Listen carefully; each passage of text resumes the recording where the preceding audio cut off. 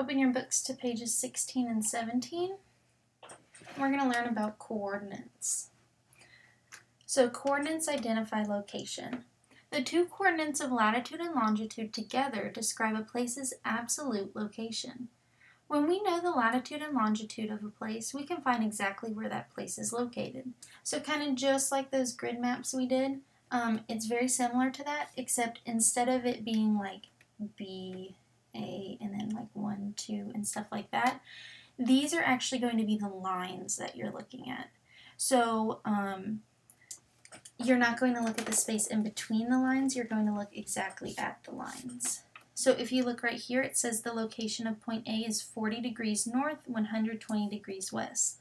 So look at point A. For north, it's 40 degrees because it's right on that line, and for west, it's 120 degrees. And then the point B is 50 degrees north, 110 degrees west, 50 degrees north, 110 degrees west. Now these are pretty easy ones. They can get a little bit more difficult if they aren't necessarily on the line. So I'm going to give you an example of one just in case you see one pop up somewhere, plus you can be a little extra smart. So I'm just going to put one right about here, and we'll call this point C. I want you guys to do the same. Put it about where mine is.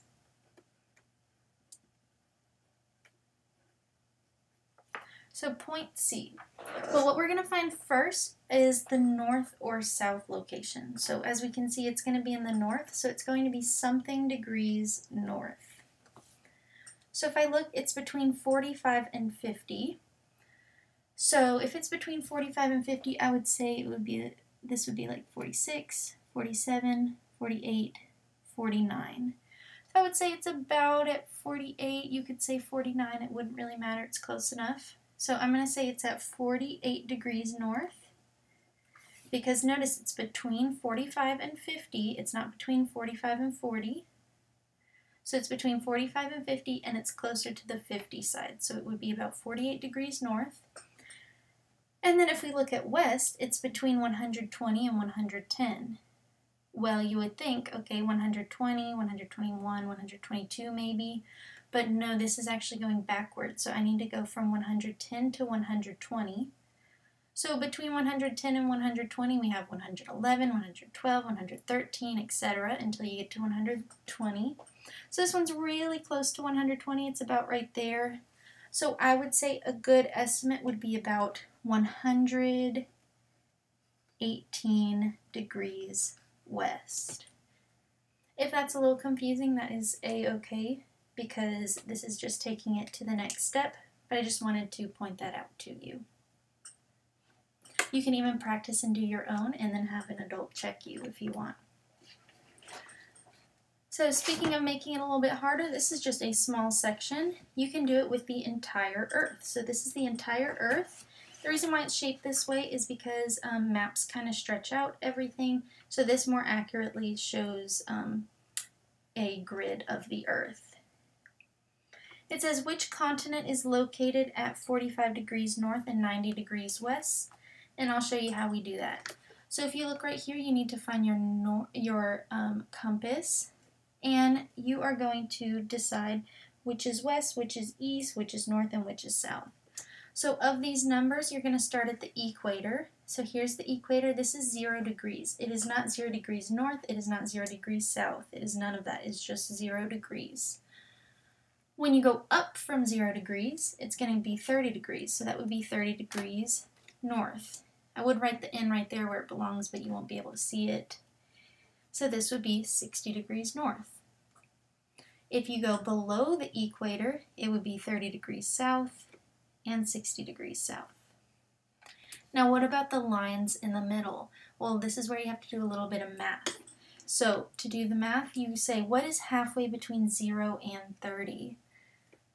Well, halfway between 0 and 30 would be 15. So right here would be 15 degrees north.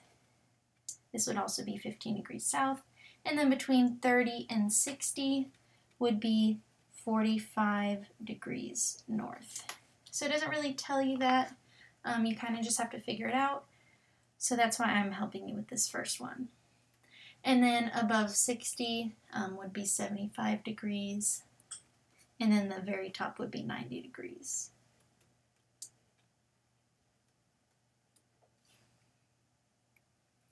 So those are those coordinates. And then we need to look at the east and west coordinates. Well, you have to take the prime meridian, so this would be the prime meridian right here and right here. It kind of just split it in half. So if you look right here, this way is east, this way is west. So this is 0 degrees, period, just regular 0 degrees. This is 90 degrees east, which means this would be 90 degrees west and 180 degrees west. And here's where it gets a little tricky. You kind of have to know what comes between all of these things. You can probably just use, you could do halfway between, so 1, 2, 3, 4, 5, 6, 7. And so right here would be 45 degrees east. You don't really have room to write them all, but that would be 45 degrees east right there, and then 60, and then 75, and then 90. So 0, 15, 30, 45, 60, 75, 90. It would keep going, and then right there we have 180 degrees. So I know this is a bit overwhelming, but I want you to try to do numbers 1 through 5. I started you out on number 1. We'll go ahead and continue with that. So 45 degrees north, 90 degrees west. Well, 45 degrees north, that was a bit of a hard one because we had to label it ourselves. So that would be this horizontal line right here. And then 90 degrees west, we have right here. So you just have to trace them together. Here's your point. So what continent? That would be North America.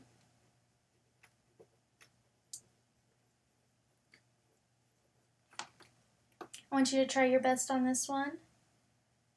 And then when you finish, move on to page 17, countries. Maps and globes show the names and boundaries of countries. You can learn about a country by looking at where it is located. You can see what physical features and other countries it is near. So what country is north of the United States and what country is south of the United States? Go ahead and answer that. And this is the country you live in, the United States. Regions. So many maps and globes show regions. A region is an area with one or more common or shared characteristics. So this gives us our definition to what a region is. Go ahead and underline that. The shared characteristics of a region distinguish it from surrounding areas. Regions are a human feature. People choose the criteria by which regions are defined. Regions can be based on natural physical features or human features such as landforms, climate, population, culture, economics, and more. So you could say there are regions within Clarksville. You could say there are regions within Tennessee. You could say there are regions within the United States, regions within the world. There are all sorts of different regions. Like if you say the desert, there are desert regions in Africa, so right around here is a very large desert, so this would be its own region. It would be the desert region. So go ahead and answer what is a region. I want you to say it in your own words though. And then why would an area of land be divided into 2 regions instead of just one? I want you to think really hard on that one, answer it, and then go on to PLP and answer your questions.